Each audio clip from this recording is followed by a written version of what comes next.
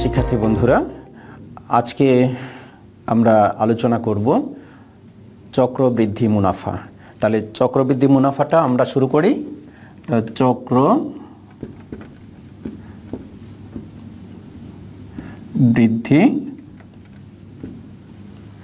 মুনাফা। বন্ধুরা, চক্রবৃদ্ধি মুনাফা বলতে আমরা কি বুঝবো?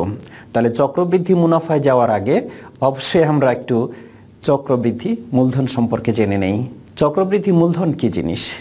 চক্রবৃদ্ধি মূলধন হলো বছরান্তে বৃদ্ধিপ্রাপ্ত মূলধনকে বোঝায়। অর্থাৎ চক্রবৃদ্ধি মূলধনকে আবার অনেক সময় চক্রবৃদ্ধি মূল্য বলা হয়ে থাকে। কখনো কখনো চক্রবৃদ্ধি মূলধনকে সবৃদ্ধি মূলধনও বলা হয়ে থাকে। যে নামেই থাকুক না কেন, বিষয়টি একই। সুতরাং আমাদের মনে রাখতে হবে চক্রবৃদ্ধি মূল যে কথা, চক্রবৃদ্ধি মূলধন সে কথা, এবং চক্রবৃদ্ধিতে সবৃদ্ধি মূলও একই কথা। অর্থাৎ তোমার প্রশ্নে যে শব্দটি ব্যবহার করবে, তুমি খাতায় উত্তর করার সময় সেই শব্দটি তুমি ব্যবহার করবে। তাহলে আমরা একটু জেনে নেই, তাহলে চক্রবৃদ্ধি মুনাফা কী জিনিস। তাহলে চক্রবৃদ্ধি মুনাফা কাকে বলে আমরা যদি সংজ্ঞায় আসি, তাহলে একটু খেয়াল করো।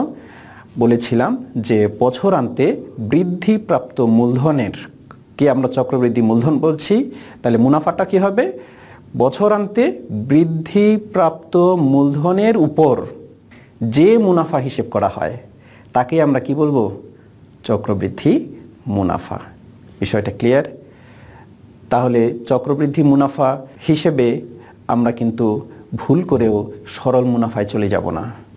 কারণ অবশ্যই আমাদের মনে রাখতে হবে সরল মুনাফা এবং এই চক্রবৃদ্ধি মুনাফা সম্পূর্ণ ভিন্ন জিনিস।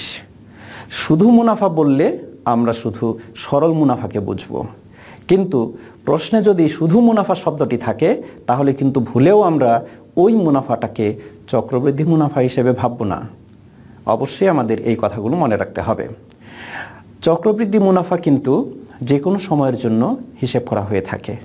আমরা যদি একটু খেয়াল করি, যেমন চক্রবৃদ্ধি মুনাফা কখনো কখনো 2 মাসের জন্য হিসাব হতে পারে, 3 মাসের জন্য হিসাব হতে পারে, আবার 2 বছরের জন্য হিসাব হতে পারে, 3 বছরের জন্য হিসাব হতে পারে। অর্থাৎ চক্রবৃদ্ধি মুনাফা একটি নির্দিষ্ট সময়ের জন্য হিসাব হয়ে থাকে। বন্ধুরা, তাহলে আমরা একটু চলে আসি যে চক্রবৃদ্ধি মুনাফা আমরা কিভাবে হিসাব করব। চক্রবৃদ্ধি মুনাফা হিসাব করতে গিয়ে আমরা একটু বোর্ডে দেখি যে চক্রবৃদ্ধি মুনাফার সূত্রগুলো কি কি। প্রথমে আমাদের সূত্রগুলো জেনে নিতে হবে। তাহলে আমরা একটু দেখি।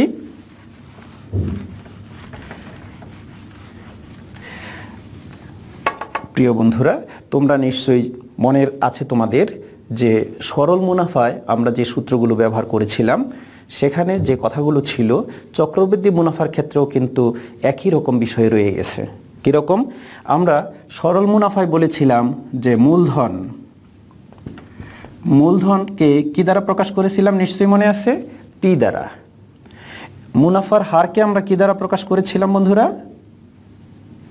যে মুনাফার হার প্রকাশ করেছিলাম আর দ্বারা। সময়কে কি দ্বারা প্রকাশ করেছিলাম? সময়কে প্রকাশ করেছিলাম এন দ্বারা। তারপর আমরা বলেছিলাম যে সরল মুনাফা আই সমান, মনে আছে তো নিশ্চয়ই, কি ছিল? পি এন আর। তাহলে এখন আমরা কি হিসেব করছি? চক্রবৃদ্ধি মুনাফা হিসেব করছি। তাহলে চক্রবৃদ্ধিতে এবার একটু খেয়াল করো। তাহলে চক্রবৃদ্ধিতে প্রকাশ করা হয় ক্যাপিটাল সি দ্বারা। যদি চক্রবৃদ্ধিতে সবৃদ্ধি মূল বা চক্রবৃদ্ধিতে সবৃদ্ধি মূলধন সি হয় তাহলে সূত্রটা কি হবে? তাই সুতরাং সি সমান হলো P into 1 plus R whole to the power N. আমাদের এই সূত্রটি অবশ্যই মনে রাখতে হবে বন্ধুরা, যে সি সমান হলো P into 1 plus R whole to the power N. সুতরাং বন্ধুরা, আমরা কি পেলাম? চক্রবৃদ্ধিতে সবৃদ্ধিমূল সূত্রটা পেয়ে গেলাম। এখন চক্রবৃদ্ধিতে সবৃদ্ধিমূল অর্থ কি? অর্থাৎ আমরা এখানে কি কি পেয়েছি? মুনাফাও পেয়েছি, আবার মূলধনও পেয়েছি। অর্থাৎ মূলধন প্লাস মুনাফা সমান হলো সবৃদ্ধি মূল। তাহলে আমরা কি চাচ্ছি? আমরা অবশ্যই চাচ্ছি চক্রবৃদ্ধি মুনাফা। তাহলে চক্রবৃদ্ধি মুনাফা আমরা কিভাবে পাবো তাহলে একটু খেয়াল করি। সুতরাং চক্রবৃদ্ধি মুনাফা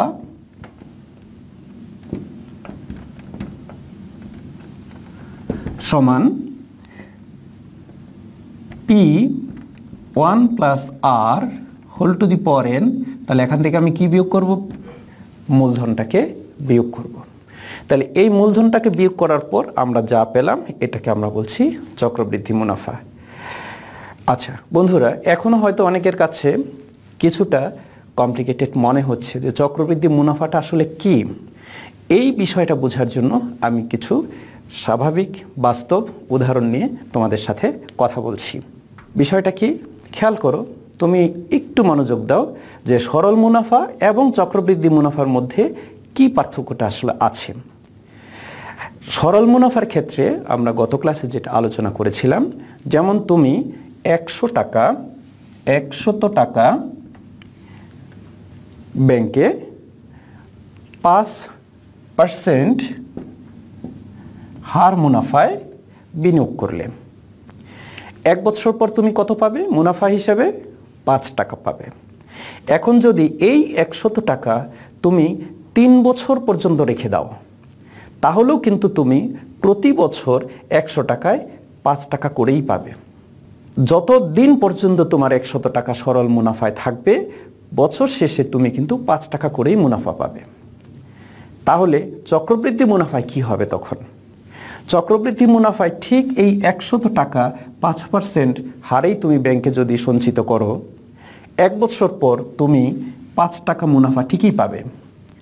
কিন্তু 1 বছর পর একটু পরিবর্তন হয়ে যাবে মূলধনের জায়গায়। তাহলে 1 বছর পর সেই মূলধনটা হয়ে যাবে 100 যোগ 5 সমান কত হলো? 105 টাকা। তাহলে 1 বছর পর কিন্তু মূলধন তোমার আর 100 টাকা থাকলো না।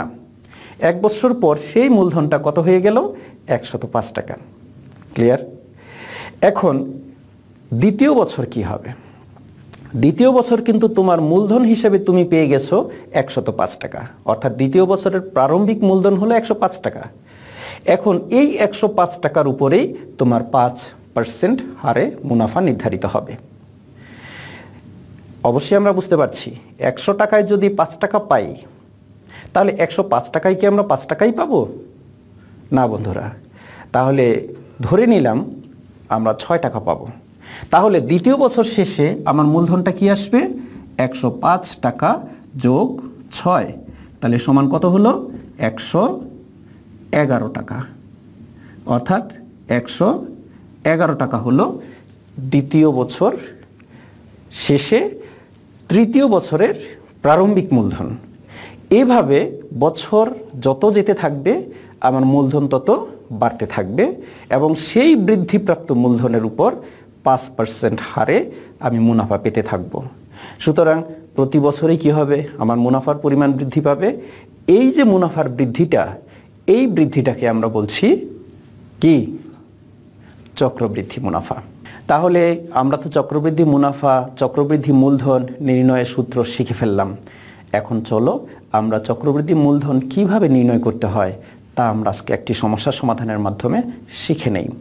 তোমাদের পাঠ্য বই অধ্যায় 2-এর 2.2 অনুশীলনীর 7 নম্বর অঙ্কটি আমরা আজকে একটু সমাধান করি। এখন কি আছে প্রশ্নটি? যে বার্ষিক 10% মুনাফায় 8,000 টাকা। তাহলে আমরা নিশ্চয়ই বুঝতে পারছি মুনাফার হার 10% আর মূলধন এখানে কত আছে? 8,000 টাকা। তাহলে আমরা তো একটু আগে শিখলাম যে মূলধনকে পি দ্বারা প্রকাশ করা হয়, তাই তো? তাহলে মূলধন পি সমান 8,000 টাকা এবং মুনাফার হার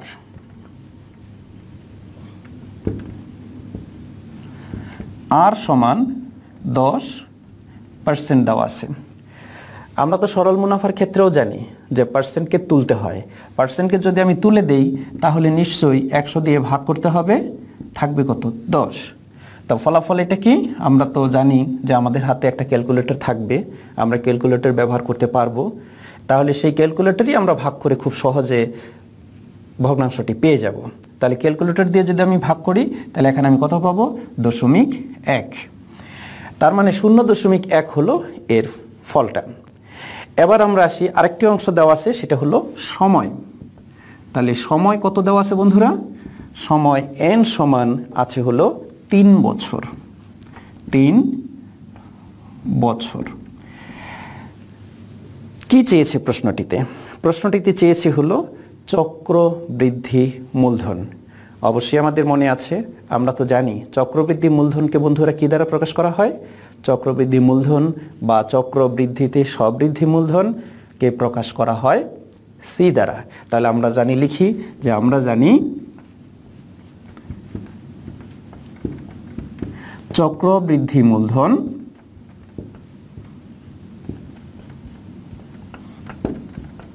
সি সমান P1 + R whole to the power n। নিশ্চয়ই আমাদের এই সূত্রটি জানা আছে বন্ধুরা।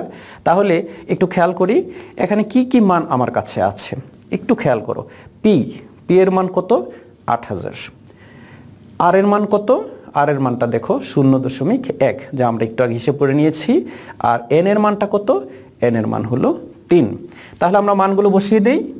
তাহলে এখানে কত আছে? 8000। আচ্ছা, একটু খেয়াল করতে হবে এই কথাটা আমার, যে আমরা যখন সূত্রটা লিখেছি একটু খেয়াল করো, সূত্রটা লিখেছি P1 + R whole to the power n।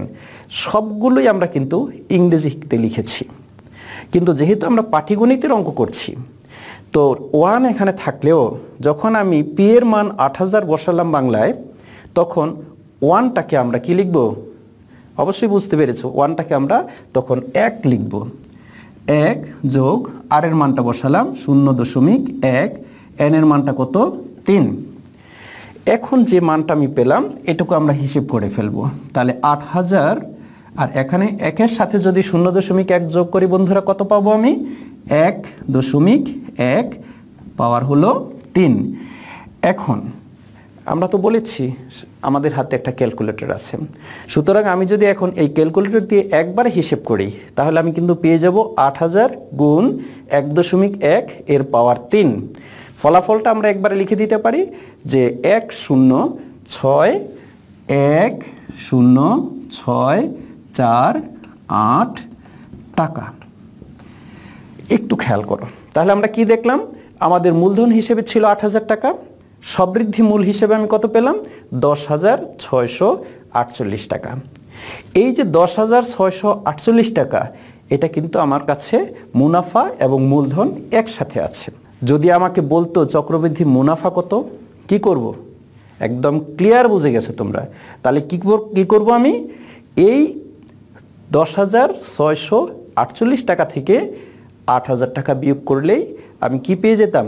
চক্রবৃদ্ধি মুনাফাটা পেয়ে যেতাম।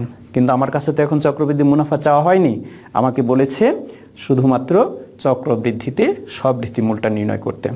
তাহলে আমরা কি ক্লিয়ার বুঝতে পেরেছি বন্ধুরা? তাহলে আমরা যে এই বিষয়টা বুঝলাম, এখন একটা অনুশীলনের মাধ্যমে কি আমরা এই বিষয়টা আরেকটু ক্লিয়ার করব না? তাহলে চলো আমরা বাড়িতে অনুশীলনের জন্য একটি কাজ নিয়ে নেই। অনুশীলনের জন্য যে কাজটি আমরা দেব একেবারে আলাদা কোনো কিছু না, আমাদের কাছে জানা কিছু, একই ধরনের কিছু, সেই কিছুটাই আমরা করব। তাহলে একটু আমরা শুনি কি বাড়ির কাজটি আমরা করব। বাড়ির কাজ হিসেবে আমরা করব যে বার্ষিক শতকরা 8.50 টাকা চক্রবৃদ্ধি মুনাফায়, কি বললাম? 8.50 শতকরা, এটা হলো আমাদের মুনাফার হার। আর কত টাকার আমরা হিসেব করব? 10,000 টাকা। একটু খেয়াল করো, তাহলে 10,000 টাকার হিসেব করব। কত দিনের জন্য হিসেব করব? 2 বছরের জন্য হিসেব করব। তাহলে 2 বছরের চক্রবৃদ্ধি মূলধন আমরা নির্ণয় করব। তাহলে যদি আমরা একটু খেয়াল করি, এটার সাথে যদি একটু মিলিয়ে নেই, তাহলে দেখো একেবারে সহজেই তুমি করতে পারবে, কোনো রকম চিন্তা ভাবনা ছাড়াই আমরা করে ফেলতে পারবো। কীরকম? মূলধন 10,000 টাকা, মুনাফার হার 8.50 টাকা, সময় 2 বছর। তাহলে চক্রবৃদ্ধি মূলধন নির্ণয় করতে বলা হলো, আমরা কি করব? সূত্রটি লিখব, সূত্রের যেখানে যে মানটি আছে মানটি বসিয়ে হিসেব করে দেব। তাহলে কি আমরা পারবো না বন্ধুরা? অবশ্যই পারবো। আশা করি তোমরা বাড়ির কাজটি কমপ্লিট করবে। আমরা একটু জেনে নেই আজ আমরা কি কি বিষয়গুলো নিয়ে একটু আলোচনা করলাম। তোমরা সবাই খুব মনোযোগ দিয়ে শুনেছো, তাই তোমাদের সকলকে ধন্যবাদ। তারপরেও আমরা একটু শুনে নেই যে কি কি আলোচনা করেছি। তো বন্ধুরা, আমরা শুরুতেই আলোচনায় এসেছিলাম আজকে চক্রবৃদ্ধি মুনাফা নিয়ে। বা চক্রবৃদ্ধি মুনাফাতে যাওয়ার আগে অবশ্যই আমাদের চক্রবৃদ্ধি মূলধনের কথা বলতে হয়েছে। চক্রবৃদ্ধি মূলধন এবং চক্রবৃদ্ধি মুনাফা যখনই আমরা আলোচনায় আনলাম তখন সরল মুনাফার বিষয়টাও আসছে, কারণ দুইটি মুনাফার মধ্যে পার্থক্যই তা আমাদের জানতে হয়েছে। এবং চক্রবৃদ্ধিতে সবৃদ্ধি মূলধন কী তা আমরা আলোচনা করেছি, সবৃদ্ধি মূলধনের সূত্রটা কী তা আমরা আলোচনা করেছি, এবং সেখান থেকে কিভাবে আমরা চক্রবৃদ্ধি মুনাফাটা নির্ণয় করেছি তার সূত্রের মাধ্যমে আমরা প্রকাশ করেছি। এবং পরিশেষে আমরা চক্রবৃদ্ধি মূলধন নির্ণয়ের একটি সমস্যা সবাই মিলে সমাধানও করেছি। তাহলে আশা করি আমাদের এই বিষয়টা তোমাদের খুব ক্লিয়ার লেগেছে এবং খুব ভালো লেগেছে, এবং অনুশীলন করলে সবাই দীর্ঘ সময়ের পর্যন্ত তোমরা ধরে রাখতে পারবে। আরেকটি কথা বলছি বন্ধুরা, আজ আমি যে আলোচনাটুকু করলাম, যে ক্লাসটা করলাম, যে সমস্যাটি সমাধান করলাম তোমাদের সাথে নিয়ে, এই পুরো জিনিসটাই আবার তোমরা যখন অনুশীলনে যাবে হয়তো একটু ভুলেও যেতে পারো। তো তখন সেই ভুলে যাওয়ার জায়গাটাই একটু মনে করার জন্য তোমাকে কে সহযোগিতা করবে? সেই সহযোগিতার জন্য তোমাদের এই বিষয়টি পুরোটাই কিশোর বাতায়নে দেওয়া থাকবে। তোমরা সেখানে থেকে অবশ্যই আবার দেখে নিতে পারবে।